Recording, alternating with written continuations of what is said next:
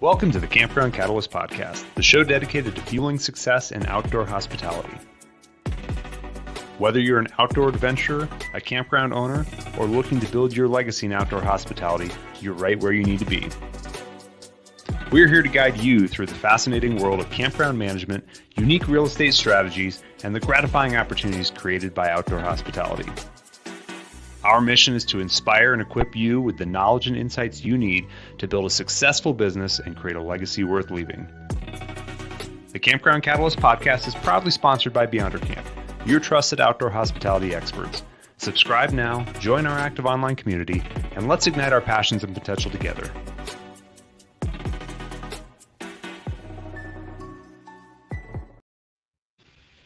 All right. Hello and welcome back to the Campground Catalyst Podcast. I'm one of your hosts, Adam Lendy. With me, Justin Hoggett, Don Spafford, Robert Earl. What's going on, fellas? Hey. Watching that intro was pretty impressive. The campground is a 2-lane road through the park. I'm like, man, that is a nice cement campground. Isn't it? Yeah. I want to go there. All right. Well, we're bringing you back in for another episode. This is part of our Campfire Cash Flow segment, of course, for real estate professionals, those who are looking to get into the space, whether it's as an investment or to own and operate their first campground. Today is a topic that I especially love, which is how to find campgrounds that are for sale. This is how we really built our business. I was parlaying some experience I had from other forms of real estate into our venture when we started Beyonder Camp, and actually Happy Camper Capital that preceded that, and buying campgrounds. So really excited to jump in. But Justin was was my first partner in lead generating for these campgrounds, and we had some many afternoons and evenings sitting around smiling and dialing, calling campground owners. And we're going to share a few of our favorite ways to find campgrounds for sale, because the only way to do it is not to go through brokers. That's one option, but it's certainly not the only way to do it. Let's go around the room first, though, because I know we are all in the environment. When you're in the business, people are sending these to you all the time. What do you guys see as your favorite way to get in front of these opportunities, and who's bringing, or where are the best deals? Boy, we should all jump at the same time. Deals. Yeah. Well, I'll go here. So I'm not in the direct acquisition side. I'm not the one necessarily dialing up campgrounds. But I am out there. People know me on social media that I'm in the campground business. And so because of that, people know who I am and what Beyonder does. I get campgrounds sent to me all the time from people. Either they have a friend that has a campground, they know somebody that's selling it, some brokers, but mostly just people as they on their own come across opportunities, and they kind of at least know our criteria somewhat. They'll send them over, or if somebody else posts something on social media, they have a campground for sale, they'll tag me on it, say, hey Don, is this going to work for you? So no matter, even if you are actively searching or whatever you're doing, letting people know what you're looking for is a easy way just to have people that be your network for you and go fish and find properties to bring your way. They may not all be good for sure, but at least it helps get your name out there and people know what you're looking for to send you opportunities as they come up. Yeah, and Adam, I think you need to hold up your prop. Oh, I'm getting there. We're getting there. Fine. So we obviously started out by Smiling Don, right? And I've mentioned it in the show before. But we'll let him talk about that. But the point is, talking to people, we've talked about when you call a campground, people love to talk about their property. It is so easy to get the potential sellers on the phone because they're just excited. Hey, this is my park. This is what I've done with it, because they're so invested into it, and it's so much fun calling people.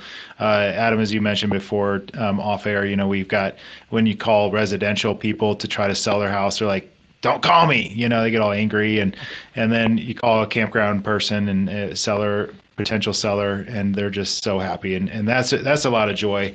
Brokers bring a lot of opportunities, get in front of all your brokers, not just one. You might have a favorite, that's cool, but brokers can bring you a lot of different deals, but in reality, a lot of times they mark up the price, so it's maybe not the best deal. It's harder to kind of negotiate as well. They become a middleman.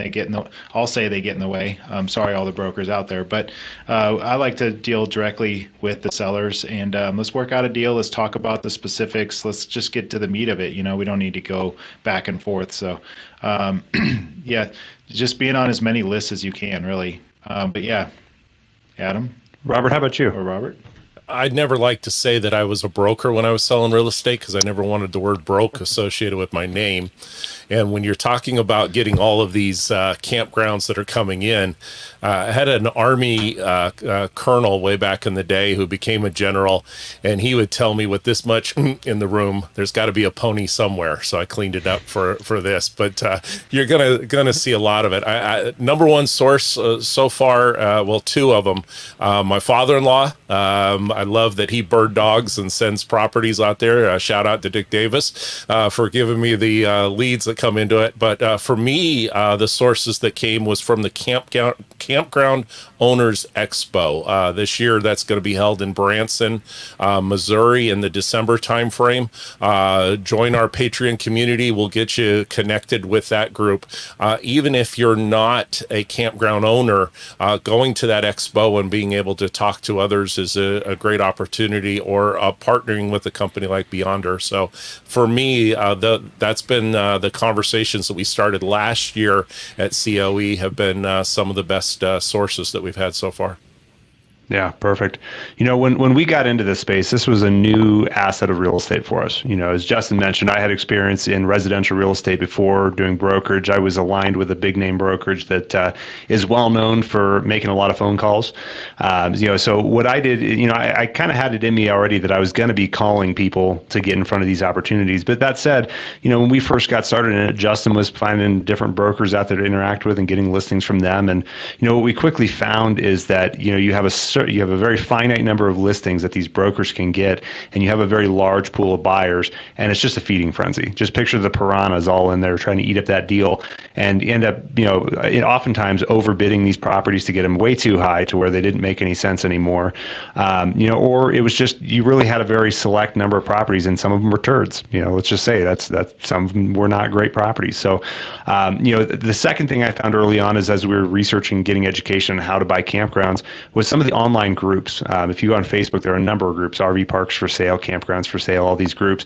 Kind of a similar thing though. Once you join the group, you'd see some listings come up, and then you realize if you scrolled back, that person had been pasting that same dang listing in for 6 months, a year, 2 years, whatever the case is. And people would actually start commenting, "Oh, you're still trying to sell that place?" We of course looked at these opportunities, and they weren't typically great. There were every now and again a good one came up, but for the most part, a lot of them weren't. So for me, I quickly said, well, I need to get in front of my own opportunities. I don't want to be dealing with other properties that I'm competing with other people, so we need to get off-market leads. We were campers already at the time, and we're familiar with an organization that puts together a publication on campgrounds. I'll show it on the camera for those who are in our YouTube or watching the video recording. But this is the cheapest set of leads you're ever going to get. The thing is, they are not all interested sellers yet.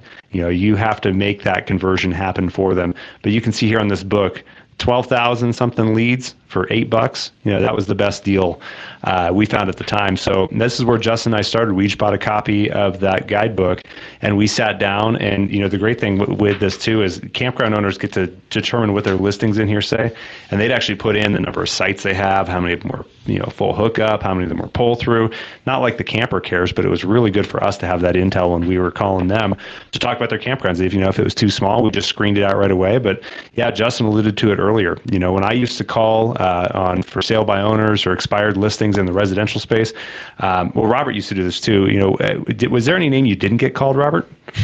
Oh, I got called every one of them, and you had to have a comeback for every one of them, and be very thick-skinned. But yes, in the case of the campground owners, they're either busy. That's one aspect of it. So you have to make sure that you get through the layers of your call in the front desk and be able to get through to them. But when you do get them on the line, they do really want to call. And I'm glad you did actually show the book, because when I first met you guys, it sounded like you had gone through the Sears Roebuck catalog. It was you were dating yourself a little bit as to what you were doing. I would have done it online, but yeah, the book works. Get the highlighter out and start dialing away. Absolutely. And to Robert's point there, don't call on a Saturday when they're super busy. Maybe midweek might be an easier time to get a hold of the owner, right?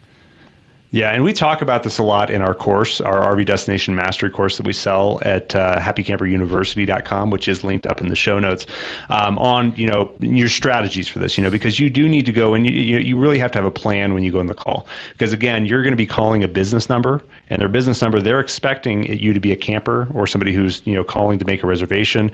Just like calling a home, if they perceive it to be a sales call that doesn't bring them value, they're probably going to want to get you off the phone. Now that said, if you do it right and you approach if you lead with the right script, yes, you need to be scripted when you go into this. You can build rapport. And, Justin mentioned, of course, obviously, I used to get hung up on all the time, calling people to try to get them to sell their houses. But campground owners, boy, I'll tell you, once you get them talking, you almost have to make an excuse to get off the phone. They're the salt of the earth. I mean, nice people to talk to. They want to tell you about their business they built. They're proud of what they've made, and they want to tell you all about it. There were times when I'd be on the phone for 20, 30 minutes and have to say, gosh, you know what? I'd love to keep talking to you, but I got to go right now. I'd have to, make an excuse to get off the phone and then set an appointment for a later follow-up. But it ended up being very effective for us. We bought multiple properties that we found off market that way. And of course, the big opportunity in that is that we are not competing with anybody else. We don't have a broker in their ear trying to tell them that it's worth more in order to get a listing agreement signed. Yes, that happens. They'll think their property's worth something, and a broker will let them believe it's worth more just to get them to sign on the paper, and then plan to be bringing that listing price down over time. So you get in front of this virgin opportunity with this person who hasn't had anybody, is untainted, so to speak, doesn't have anybody else competing. You can build a great relationship. You can come up with some really creative terms on a contract. You don't have a broker telling them, well, that's not standard. That's not how business is done. And, you can get things done in a different way. We've had a couple of great successes in our history like that. But, that's my number one favorite way still today is getting on the phone and calling these folks. We've evolved our strategies a little bit over time. We've certainly worked some technology tools in.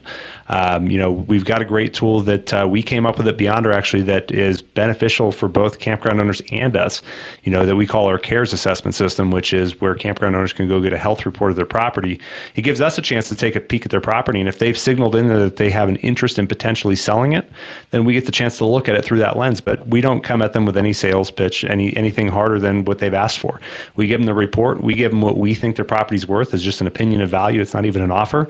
If they like that opinion of value and they want to sell it to us at that price, then we're happy to entertain that conversation. But that's something that we have evolved in our strategies with. But the point is, you got to find these opportunities. You got to get creative, because the best deals are not generally sitting in your broker listings. Again, unless you want to overpay for a property.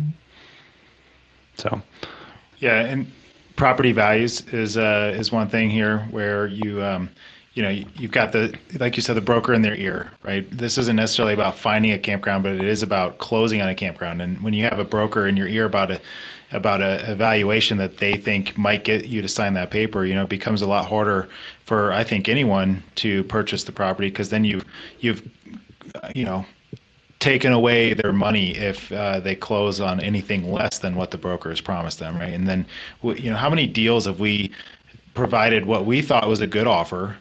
They go, go away, and the nice words there, and and then we find out later that they were within like 100,000 of our offer, when they finally did close many months later. And it's, sometimes it's the first one to the table is the one that gets told no and go away. But it's also an opportunity, right? We can follow up with them, maintain a relationship, build the rapport. Like, there is an opportunity. If you want that property, just stay with it. You probably would end up with a better price.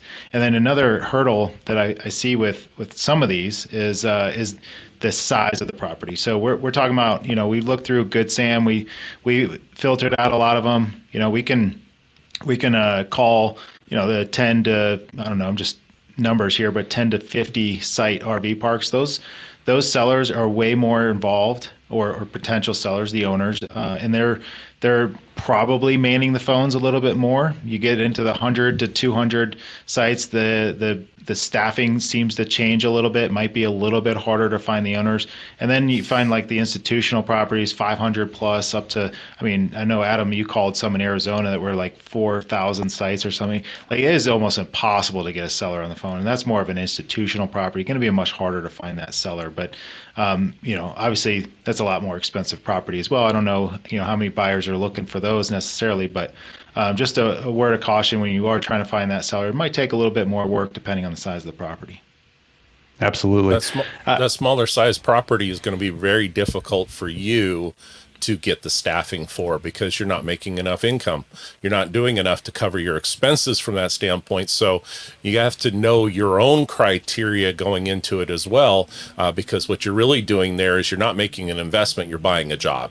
And some of these Facebook groups, you see that as to, well, I've got 10 sites, I've got 15 sites, I'm expanding, I'm going to add in 3 more sites. Well, that 3 more sites, sure, that helps their own particular income, or it may help from that standpoint, but it's not going to get you additional staff. It's not going to, not something you can retire on. Let's put it that way, as to what you're looking for. So having your criteria, another way of finding campgrounds, being a full-time RVer, is going into the campground and you're doing your immediate due diligence.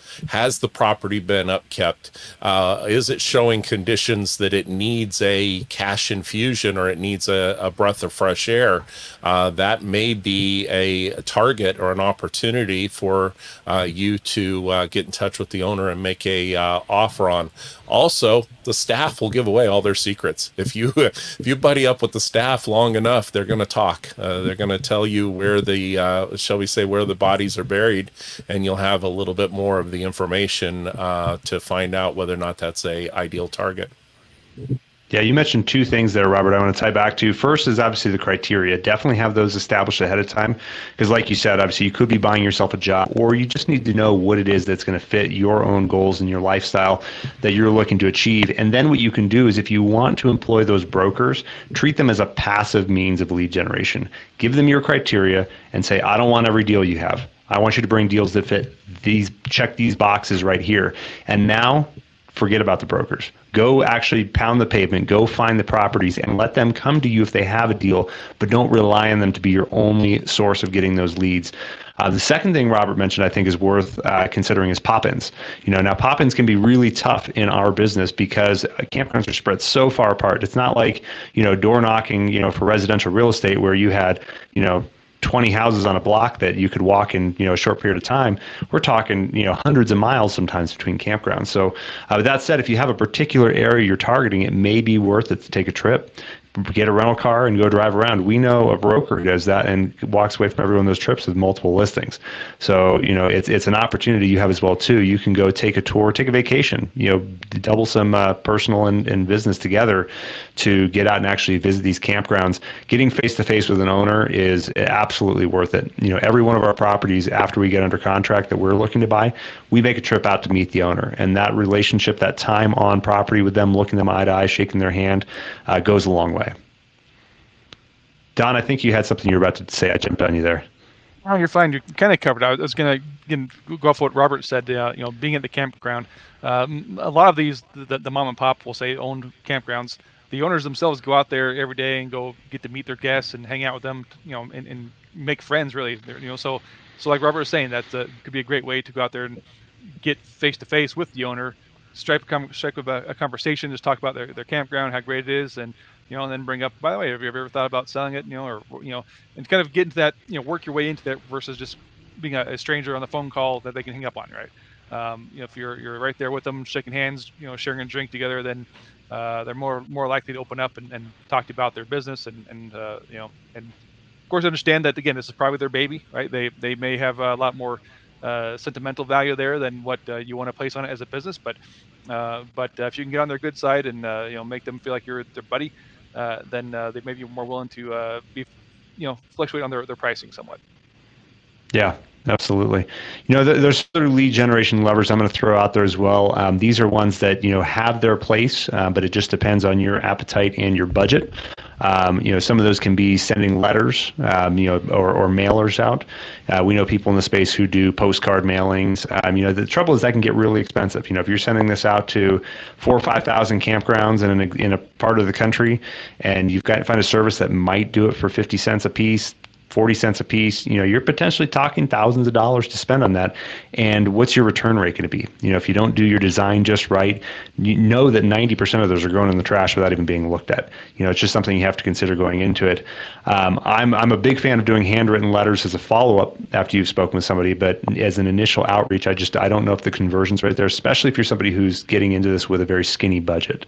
I think you're spending $8 on a book like this and investing a few hours a day on the phone calling these folks is going to pay dividends far greater than your postcard mailers could. I've heard of people doing social media posts and advertising. Again, that can be a very, very high dollar spend for a potentially very, very low conversion because you're going to have the right message to catch the interest of somebody who may not be thinking about selling their business. So you may be noise if you don't have the right message going by. Like I said, so I'm going to advocate personally for if you want to do this, there's no silver bullet. There's no, super secret trick that we're going to share in here with you today other than put in the work, roll up your sleeves and actually get down to business. What do you guys think? Did I miss anything? Any other? Hey, Adam, I'll sell you a list. How many emails do we get like that a day? And they're not targeted. They don't have the criteria. The other aspect of social media is it's very, very difficult to target. I think LinkedIn would be more of an opportunity because you can at least narrow down that they're in the outdoor hospitality industry. But having your ads would be very, very difficult to be able to get that particular target. I know we're going to talk about this on other episodes as well, but you also have to know yourself regarding seasonality. So your criteria is not just the size of the park, but where do you want to end up, or where do you want to service, shall we say? And some of these parks, there's some great opportunities we came across at COE that are just south of the Canadian border, if not north of it, is what it sounded like, as far as they're snowed in for 5 months out of the year. What are they going to do in the other portion of it, and what are you going to do income-wise during that period of time and during that part of the year?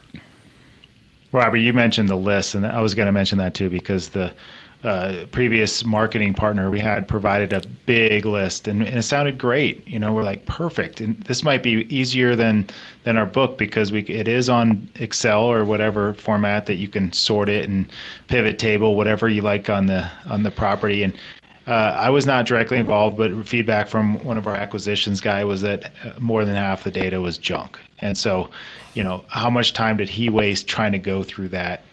So that didn't work out, but it is possible that there's some better list out there. I don't know, but something to look into. And then, Adam, another method is, more along the lines of online websites. And we started by RV Park Store, which was one of the websites that we visited. There's Crexy, LoopNet, like a lot of different avenues for some of these brokers that have a lot of listings. But you can just check those. Those are, again, usually broker deals. They're not necessarily for sale by owner. I think RV Park Store does have a little bit more of that. But an opportunity to just set your criteria. You can set search parameters. You can have it email you directly. I get emails all the time about available properties based on those lists. But again, a lot of them are brokered lists, and I'd prefer the seller option. Yeah, good point. And there is it's a hard to discern difference too with some of these services Justin's mentioning. Some of these are just, real estate listing sites. Others are brokerages, and some of them are what I call marketing services.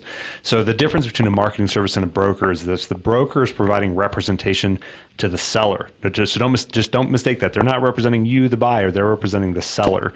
So if you don't come in with your own support, you've got a master negotiator in their corner whose objective it is to get that price up as high as they can and get the terms as favorable to the seller as possible. They're not there looking to necessarily protect your best interest. They're going to treat you fair and legally, but they've got an obligation to that seller.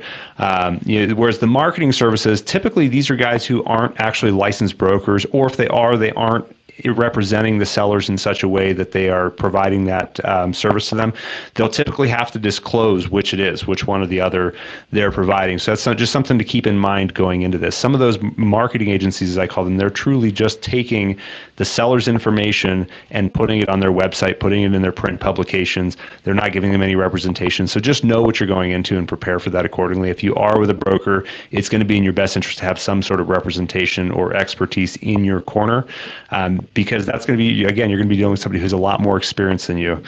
So at minimum, an attorney, if not another broker yourself, or a partner who's got an extensive amount of experience in real estate acquisitions. Really, of course, always good to go in with a real estate attorney, because these contracts, if you're buying your first campground, the contracts you're going to be working with are different than your standard residential contracts. Most states have a cookie cutter boilerplate residential contract that you pretty much check the boxes. These commercial deals, I'll tell you what, they are typically a purchase and sale agreement that does not follow state norms. We have our own contract at Beyonder that we use when we purchase properties. We actually give a sample contract with the RV Destination Mastery course that you can use as a buyer that is specialized for our industry. So it was expensive to make too. And it's been expensive to maintain. So it's constantly growing and changing and evolving with all the different trends in the business and the changes we see needed. I'll go back to our beginnings a little bit. This was not a heavily sought after real estate asset when we first got into this space. Most of the people buying campgrounds at the time were retirees who were looking for their retirement gig. They were selling their house and buying a campground with the proceeds from it. And they were operating that in their retirement, and it wasn't as sophisticated as it is today with the operators out there. So this is a lot more than just using a cookie cutter boilerplate contract anymore. That wasn't even available when we got into this. We had to really customize this thing to make sure that we had RV property relevant language in there. If you're buying a property in the northern half of the country that shuts down part of the year, having language in the contract that specifies that owner's going to come back and help you shut down the park and or open the park, because there's a very complex procedure to that, and turning on the water and getting all the systems up and running for the year. And if you don't have that in your contract, you might be high and dry and not knowing where all the water shutoffs are.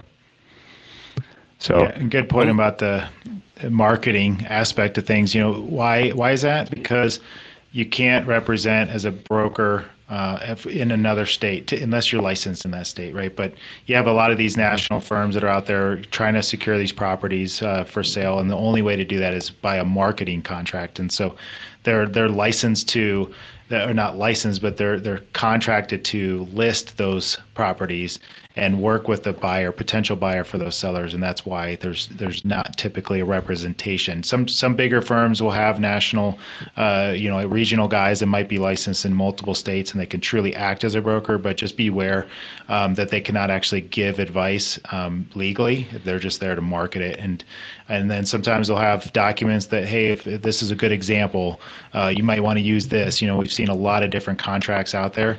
That's why we did create our own. Because we learned that that's not something we can necessarily trust, but potentially an opportunity here for our Patreon community. Like we're all here to help, and we can answer questions about what we feel is maybe a best idea on what to include in some of those contracts as well. Robert, do you have a closing thought over there? As a licensed agent, I'm going to say the number of people that don't realize that there's not a separate license for commercial versus residential. When the state licenses a real estate agent, they give them a license to sell real estate, period. And the specialty that is involved with residential, the specialty that's involved with condos, HOAs is completely different than commercial. And then even within commercial, just because you've listed an office building doesn't mean you know what's going on with the campground. I was smiling earlier for those on video because how many times do we have to educate the broker onto what to look for? There, I'll put my soapbox away, but as a licensed professional, I take some pride in that, and I want to share and educate with others that not all brokers are created equal. Absolutely. Good point. I can think of about 3 or 4 deals that we have particularly been negotiating in the past with a broker whose primary experience is residential. Yeah. And those are typically very, very difficult deals. And unfortunately, we have yet to have one that's actually panned out just because they don't necessarily have the experience and the understanding of the nuance of these contracts. You know, they're used to a contract that closes in 30 days, and we're typically talking 120 days, 90 if it's a really clean cut and easy to understand one. I mean, these are very complex things, and just getting the financing in place takes almost 90 days itself, which they're just not frankly used to. So, not that there's anything wrong with that, but yeah, definitely if you're working with a broker, look out, look for who it is and who you might be potentially on the other side of a transaction with. I'm gonna sum up the bullet points here today because of course we've mentioned this was tips for prospective buyers to find campgrounds for sale. You guys know my number one top favorite is call them. Get them on the phone. It's the easiest way to get in touch with the most people in the shortest amount of time and have the best chance of building a relationship. If you can't do that, and pop in, visit them in person. Robert mentioned networking. He mentioned the Campground Owners Expo. There's the Outdoor Hospitality Conference and Expo. These are places that attract hundreds of campground owners from all over the country. It's a chance to get in and meet these people in person. Those are my preferred ways, but of course, those are the active ways. Again, there's no easy button on this. There's no simple way to get in front of these things and have leads just fall in your lap. You got to put in the work. Otherwise, you're going to be relegated to the passive options, which are the ones that are coming to you and you have no control over. So if you're interested in this and you want to get a couple steps further or get our scripts for getting in front of campground owners, I recommend the RV Destination Mastery course at happycamperuniversity.com, or just stay posted on this show long enough. Maybe we'll eventually give you some more secrets. So that's it for us today. Join us on the Patreon community, of course, where we will answer your questions. And if you have a good enough question that merits a show topic, you may hear it on the air. Thank you for joining us today. All right, guys. We'll see you. Thank you for joining us on this episode of the Campground Catalyst Podcast, where we take you behind the scenes in the fun and gratifying world of outdoor hospitality. We hope you were inspired by today's show and better equipped to take the next steps in your journey. Remember, you can continue the conversation and connect with fellow enthusiasts by visiting our website and joining the Campground Catalyst community on Patreon at campgroundcatalyst.com.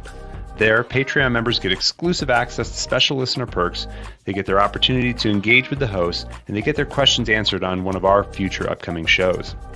The Campground Catalyst Podcast is proudly sponsored by Beyonder Camp, your trusted partner in fueling your success in outdoor hospitality. Until next time, keep both your campfires and your passions burning.